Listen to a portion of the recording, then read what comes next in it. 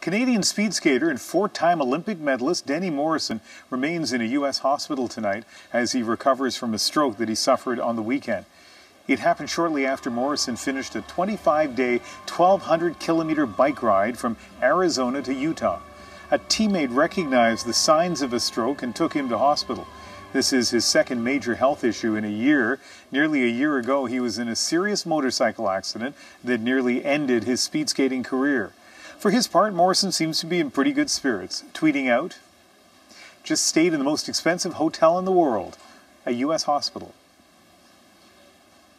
So this story got a lot of us talking about strokes, particularly among relatively young people. So we brought in Dr. Dan Kalla, the head of the emergency at St. Paul's Hospital here in Vancouver. How unusual is it for an otherwise healthy 30-year-old to have a stroke? It's pretty unusual. We don't see a lot of them, but we do see them from time to time. It's interesting because I think of it as an old person's disease. Yeah. And so with somebody that's young, obviously you're not Denny Morrison's doctor here, but sort of generally from what you see in the emergency room, what kinds of things would lead to a young person like that getting a stroke?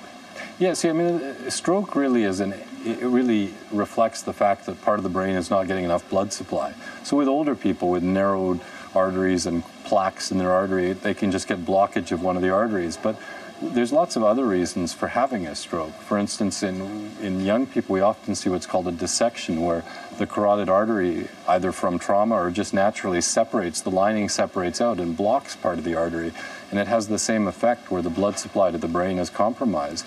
We also see it in things called vasculitis, where you get inflammation. People with certain diseases like lupus or arthritis can have an inflamed artery, and and bleeds into the brain can present the same way as a stroke too. A big part of Denny Morrison's personal history has been quite open about it. He had a very bad motorcycle accident almost exactly a year ago. That wouldn't immediately spring to mind for you as a cause of a stroke a year later. No, it seems kind of remote to me. I've never seen that personally. I suppose it's possible, but usually it's kind of immediate. We see it. Hockey players get hit in the neck and a day later develop symptoms of a stroke, or people have bad car accidents, or or just wrench their neck the wrong way, and unfortunately the blood vessels are at risk, and that happens. At the Emerge at St. Paul's, you see a stroke patient, what, every couple of days? Probably, yeah, probably at least every couple of days, yes. And the key is, and I mean, I think, if for no other reason, an important part of you being here today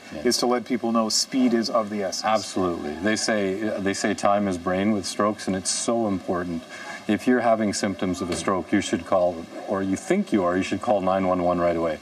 The problem is a lot of people confuse vague symptoms for stroke. Strokes don't usually present with headaches or dizziness or numbness all over, but they do present with weakness or numbness on one side of the body, with problems with speech, with discoordination. We're looking now at what's on the back of every ambulance here in British Columbia to get that message, right? Yeah, absolutely. But it's so vital, because there's only a certain window that we can intervene in medicine and to try to break up the clot and to reperfuse, to get blood back to the brain, because after a couple hours it dies, and then your only hope is for rehabilitation after that. But if you get there early enough, and there's opportunities for certain clot buster agents, or the radiologists can do certain interventions where they can open up the artery.